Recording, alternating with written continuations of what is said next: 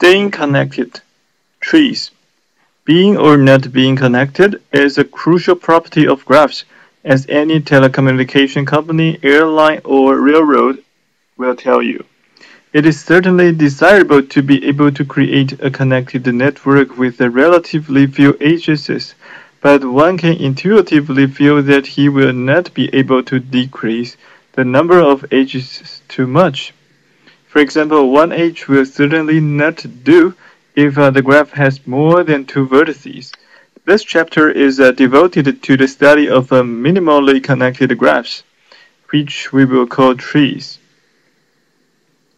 Minimally connected graphs. Theorem 10.1. Let G be a connected simple graph on n vertices. Then the following are equivalent. 1. G is minimally connected. That is, if we remove any edge of G, then the obtained graph G' will not be connected. 2. G does not contain a cycle. Before proving the theorem, let us give a name to this extremely useful class of graphs. Definition 10.2. A connected simple graph G satisfying either and therefore both criteria of theorem 10.1 is called a tree. Proof of theorem 10.1 from 1 to 2. Let us assume that G is minimally connected, but it contains a cycle C. Remove the edge AB of C, we claim that G is still connected. Indeed, let X and Y be two vertices in G. As G was connected, G contained a path P from X to Y. If P did not contain the edge AB, then it still connects X and Y. If P did contain AB, then let us replace AB by the other longer arc AB to get a new walk from X to Y. As there is a walk from X to Y in G', there must also be a path, as we saw in exercise 23 of chapter 9. Therefore, G' is connected, which is a contradiction. Proof from 2 to 1. We prove that the opposite of 1 implies the opposite of 2. That will suffice because it will imply that if 2 holds, the opposite of 1 cannot hold, as that would imply the opposite of 2. Therefore, 1 has to hold. So, 2 implies 1 will follow. Let us assume that G is not minimally connected. That means that there is an edge in G, say AB, so that G' equals to G minus the set of AB is still connected. Then there is a path P from B to A in G'. However, AB union P must then be a cycle in G, as it defines a path that starts in A and ends in A, so G contains a cycle. Corollary 10.3. A connected graph H is a tree if and only if for each pair of vertices xy, there is exactly one path joining x and y. Proof. If for each pair of vertices xy, there is exactly one path joining x and y, then H is minimally connected. Indeed, suppose you can omit HRS from H and get a connected graph. Then in the original graph H, there were at least two paths from R to S, namely the HRS and the path that joins them in the new graph. Conversely, suppose H is a tree, but there are two paths P and Q joining vertices X and Y. Now take the symmetric difference of P and Q. That is, the edges that are part of exactly one of P and Q.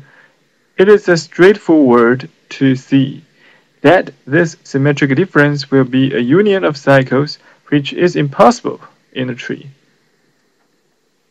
So trees are connected graphs that do not contain a cycle. An easy way to obtain a tree on n vertices is to take a full n vertex cycle on it, then to delete one edge. This will be a tree with n-1 edges. We can experiment for a while and draw trees of very different structures, Some of these are shown in figure 10.1. After some time, we start suspecting that all trees on n vertices have n-1 edges. The following theorem shows that even more is true. Theorem 10.4. All trees on n vertices have n-1 edges. Conversely, all connected graphs on n vertices with exactly n-1 edges are trees. In the proof of theorem 10.4, we will need the following lemma. Lemma 10.5. Let T be a tree on n vertices where n is greater than or equals to 2, then T has at least 2 vertices whose degree is 1. Pick any vertex V of T. Assume first that V is not of degree 1. Start walking from V to one of its neighbors x, then to a new neighbor of this neighbor x, and so on. Never revisiting a vertex already touched. As T is a finite graph, we will eventually have to stop at a vertex z. We claim that the only reason for our having to stop at z could be that z is of degree 1. Indeed, the only possible other reason would be that z has neighbors other than the neighbor y we reached z from, but they have all been visited already. However, that would mean that there are at least 2 paths from v to z, and that cannot happen in a tree. So z is of degree 1. To get another vertex of degree 1, remember that v was of degree more than 1. So take another neighbor u of v and repeat this argument. This will result in any vertex t of degree 1, and t is not equal to z, as that would again yield 2 paths from v to z. Now, note that we can always find a vertex v with degree at least 2 in T. Pick any vertex. If it is of degree more than 1, fine. If not, take its only neighbor, except when T is a 2-vertex tree that consists of only one edge. For that one tree, the statement is trivially true, so the lemma is proved. Vertices of trees that have degree 1 are called leaves. Now we are ready to prove theorem 10.4. Proof of theorem 10.4. We use induction on n. If n is equal to 1, the statement is trivially true, as one vertex cycle-free graph has no edges. Let us assume that the statement is true for trees on n vertices. Let T be a tree on n plus 1 vertices. Find a leaf L in T. The previous lemma ensures the existence of 2 leaves, then delete L and the only edge E adjacent to it from T to get a new tree T prime. Note that T prime is always a tree as it is connected and cycle-free. This new tree T prime has n vertices, so by the induction hypothesis, it has n-1 edges. But then T is equal to T prime union E has n edges, and the theorem is proved. Just as in nature, a set of trees is called a forest. So a forest is a graph in which each connected component is a tree. This hopefully explains the cover page illustration of this book. Some of the following theorems might explain the wandering, lost facial expression of the person shown in that picture as he's walking through the woods. Proposition 10.6. Let F be a forest on n vertices with k connected components. Then F has n-k edges. Proof by theorem 10.4, the number of vertices exceed that of edges by 1 in each connected component, and the proof follows. How many trees are there on n vertices?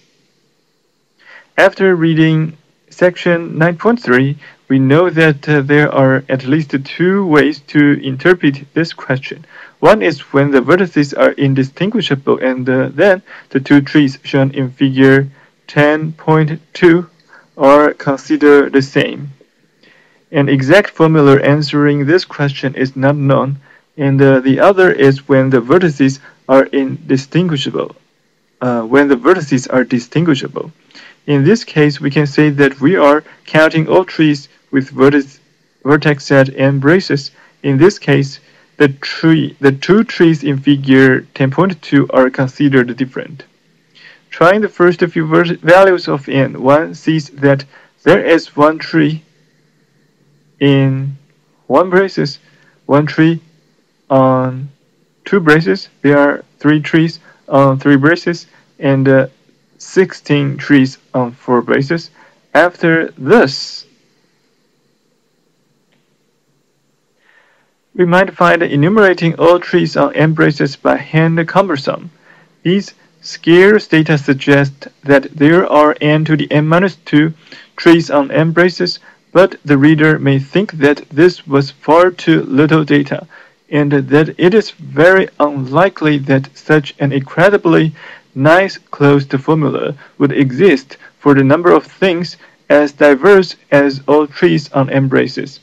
In most cases, the reader would be right to make such an argument. The dreaded law of small numbers says that if we know just a few elements of a sequence, and those elements are small numbers, then you can always find a nice formula that is verified by those first few elements, but is incorrect in general. This case, however, is the exception. Theorem 10.7, Cayley's formula. For any positive integer n, the number of all trees with vertex set and braces is Tn, which is equals to n to the n-2. This beautiful result has received its fair share of attention and has at least 16 known proofs. Many of them require additional knowledge. Here we cover what may be the shortest proof on books, and it is due to André Joyaux. Several other proofs will be included in the exercises. While reading the proof, the reader is encouraged to study the example immediately following it. Proof of Theorem 10.7. Take all Tn trees on n braces, and in each of them choose 2 vertices, which do not have to be different, and call one of them start and the other one end. Do this in all possible n-squared ways for each tree. Call the n-squared times Tn object obtained this way doubly rooted trees. We are going to show that the number of doubly rooted trees on n braces is n to the n by constructing a bijection from the set of all functions from n braces to n braces to that of doubly rooted trees on n braces. This will prove our theorem. Let f be a function from n braces to n braces. Let C, which is a subset equals to n braces, be the subset of elements x in n braces which are part of a cycle under the action of f. That is, for which there is a positive integer I, so that f to the I of x, which is equals to x. Let C equals to the set C1, which is less than C2, which is less than C3, and so on, which is less than CK. The subset of elements which are part of the cycle under the action of f. Now let di, which is equals to f of ci, and write the integers d1, d2, d3 until dk in this order to the nodes of a tree consisting of one link of k vertices. In other words, we write down the elements of C in the order given by the permutation that is the product of the cycles of C. Also, we mark d1 by start and dk by end.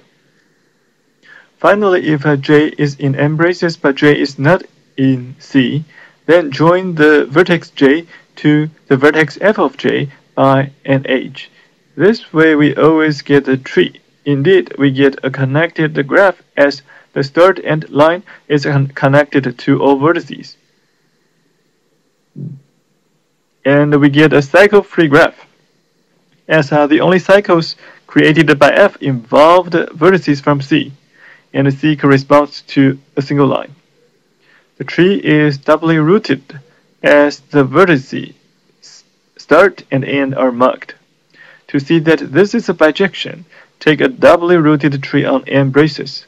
For vertices J not on the start end line, define f of J to be the first neighbor of J on the unique path from J to the start end line. For the vertices on the start end line, define f so that the image of the ith smallest of them is the one that is in the ith position from start. This shows that there is exactly one function f which maps from M braces to M braces corresponding to each doubly rooted tree, and our theorem is proved. Example 10.8. Let n equals to 8, and let f, which maps from 8 braces to 8 braces, be the function defined by f of 1 is equal to 3, f of 2 is equal to 4, and f of 3 is equal to 1, f of 4 is equal to 5, f of 5 is equal to 5, f of 6 is equal to 7, f of 7 is equal to 8, f of 8 is equal to 6. Then the action of f is shown in figure 10.3.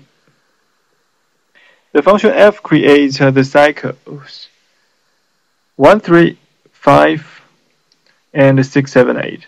Therefore, C is equal to 1, 3, 5, 6, 7, 8, and D1 is equal to 3, D2 is equal to 1, D3 is equal to 5, D4 is equal to 7, D5 is equal to 8, and D6 is equal to 6.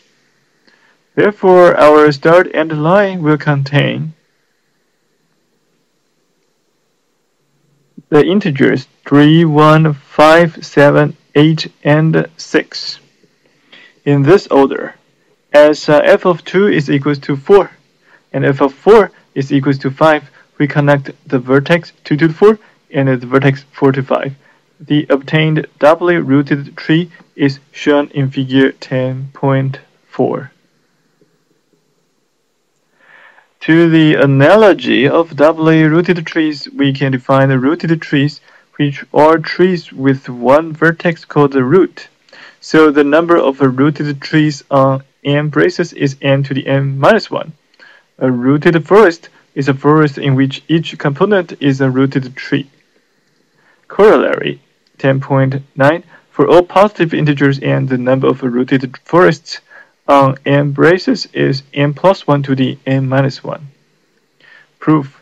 Take a rooted forest on M braces and join all roots to the new vertex n plus 1 by an edge. This transforms the original rooted forest to an unrooted tree on M plus 1 braces.